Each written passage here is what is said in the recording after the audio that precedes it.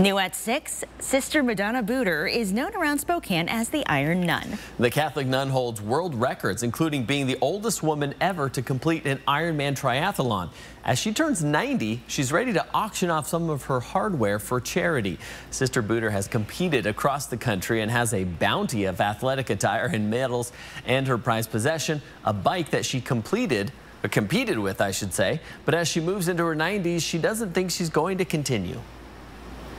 When it struck me that I was becoming 90, that, well, you know, I don't know at this age whether I'm going to continue with this high-tech competition I've been in for years. So I don't need all of this athletic attire. It's not a t-shirt. But what to do with all of it? She's auctioning off some of those valuable items and donating the proceeds to the first places that come to mind: Catholic Charities, SNAP, Family Promises of Spokane, and Nazareth Guild.